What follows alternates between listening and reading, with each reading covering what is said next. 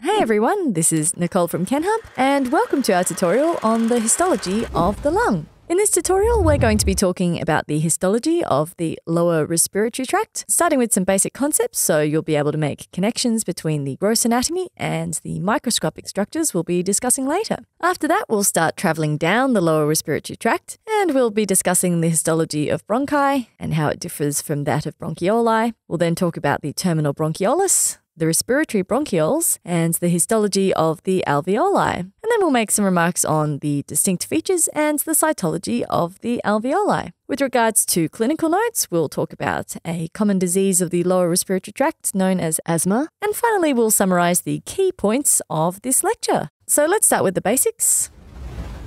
In this tutorial, we'll be looking at a histological slide of the apex of the lung, which is the top of the lung and is the region that we're currently highlighting in green. And now we're going to switch to the histological slide. We chose to show this slide first because we can use it to identify several distinguishing features of lung histology, which will tell us that we're looking at respiratory tissue. So let's begin by talking about the appearance of this slide. And the first thing that tells you that this is lung tissue is that it looks like an expanded net of tissue over empty space. So we know that the lung fills with air and expands, and in this slide you can see how the expansion is preserved during the preparation of histology slides. We can see it here as an empty space, circumscribed only by thin walls forming incomplete circles around the air. These thin walls are the walls of the alveoli, but don't worry, we'll explore these structures in much more detail a little bit later in the tutorial. So what we just saw comes in a bit of contrast to what we're currently looking at. And this is a histological section of a fetal lung, specifically a lung at 16 weeks of gestation, which would put it in the pseudoglandular phase of development. The entire air conducting bronchial tree up to the terminal bronchioli are set down in this phase, but contrary to the respiratory structures we'll see in the following slides of the tutorial, this slide features a condensed structure which can be said to resemble other tubuloacinous glands. But let's take a bit of a closer look at the section of the pulmonary apex.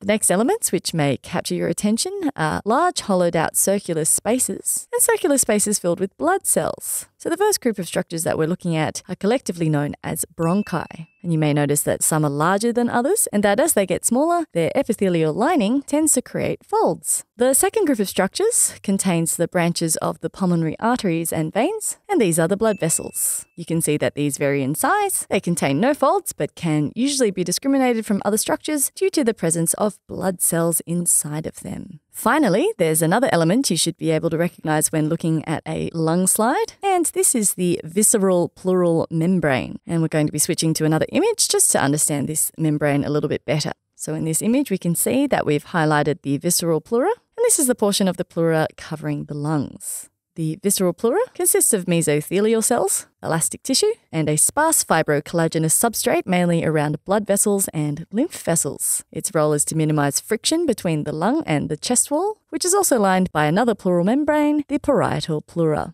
This video is not over yet. Continue watching now the full video at kenhub.com. We have lots more videos like this one available to our premium members on our website, not to mention all the fun quizzes, related articles, and atlas sections. So click on the button in the middle to watch the full-length video and master anatomy.